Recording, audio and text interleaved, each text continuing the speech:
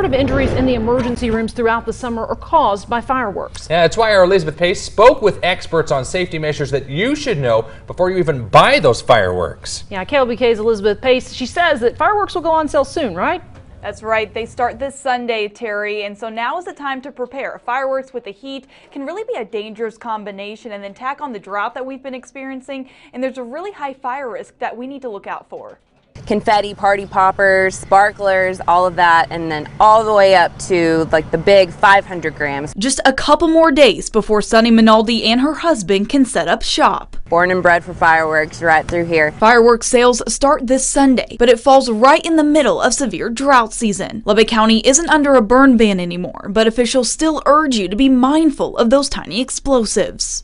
Now this means a water bucket or sand close by. Only have adults handle the fireworks, and make sure you're cautious of that Lubbock wind. As soon as you get done with the firework, just throw a little bit of water on it, just to make sure it's out.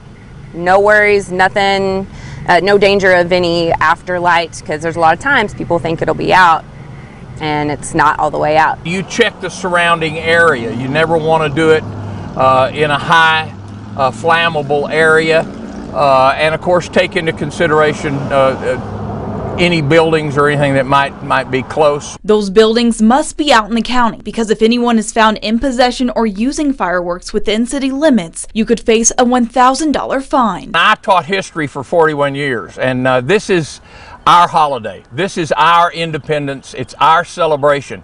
And traditionally we've done it with fireworks, but you always want to be sure that it's done safely and done properly.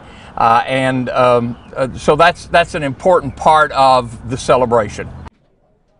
And also be mindful of the type of fireworks that you're buying and where you plan on setting them off. The really big ones or the ones with wings on them aren't always recommended throughout the entire area. But if you want to read up on them or just shop around early, we put all the details on our website at everythinglubbock.com.